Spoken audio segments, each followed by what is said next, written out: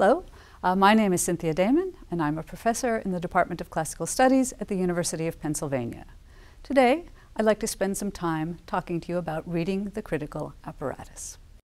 Texts from the ancient world reach us via a long, complicated process of transmission from copy to copy.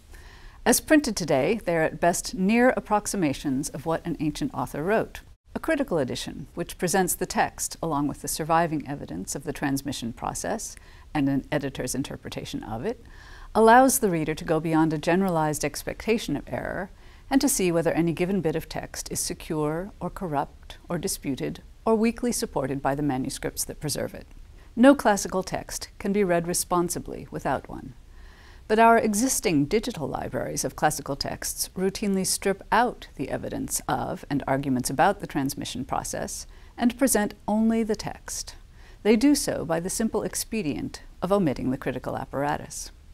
If we're going to reinstate the critical apparatus, as we must, if digital editions of classical texts are to serve the needs of scholarship, and if digital libraries are to become the go-to repositories of classical texts, we need to understand what the apparatus is. Only that understanding will fortify us to resist the trivialization of the apparatus that is implicit in its casual omission by digital libraries. This trivialization is explicit in the Text Encoding Initiative guidelines, guidelines that are meant to foster standardization in the digital editions being produced at present. The TEI guidelines define the apparatus as a repository of variants and assert that individual readings are the crucial elements in any critical apparatus of variants. For classical texts, at least, a proper critical apparatus is far more than a repository of textual variants. It's a repository of everything that an editor judges necessary for the reader who wants to understand why the text being read is what it is.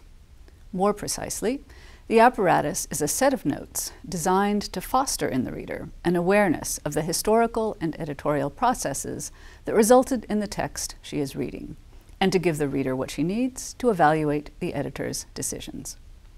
Some apparatus content is, of course, the variant readings in the manuscript tradition, but these variants only yield a text through the operation of an editor's theory about how the manuscripts that contain them are related to one another and to the authorial original. So the lists of variants have to be understood as embodiments of a theory. In other words, when the editor reports in the apparatus that manuscripts A and B have the reading in the text, while C, D, and E, and F and G have variants, what she communicates is likely to be something like this. Given my theory about how manuscripts A, B, C, D, E, F, and G are related to one another, the reading of A and B has manuscript authority and makes acceptable sense and is therefore printed, whereas the readings of C, D, and E, and F and G are scribal innovations in the manuscript from which each group is separately descended, and are therefore not used in the constitution of the text. And beneath that message is a theory that defines what a reading with manuscript authority is. Basically, a reading that may have reached us through a continuous sequence of accurate copies of what the author wrote back in antiquity, a reading that may therefore be authentic and by definition right. This is much too much to write in small print at the bottom of every page for every lemma. But some variation on that reasoning is often implicit in notes that list manuscript variants.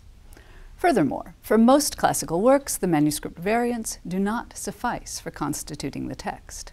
At best, they allow one to reconstruct an archetype. That is, a manuscript, usually lost, that is the source of all extant copies. But the archetypes of classical texts generally post-date the authorial originals by centuries, often many centuries. And as those copies succeeded copies over centuries, corruptions must have entered the text, even if we can no longer trace the process in any detail. The situation is even worse when the process of transmission that produced the extant manuscripts is so complex that one cannot reconstruct an archetype or make strong assertions about manuscript authority. In such traditions, the variants are even further removed, temporally and culturally, from the authorial text. They have to be evaluated on their merits, and all too often their merits are not enough to generate an acceptable text. That's when editors have recourse to emendation or declare the text irreparably corrupt. All of this information is presented in the critical apparatus. which is therefore a repository not of variance, but of arguments, in the best sense of the word, about variance.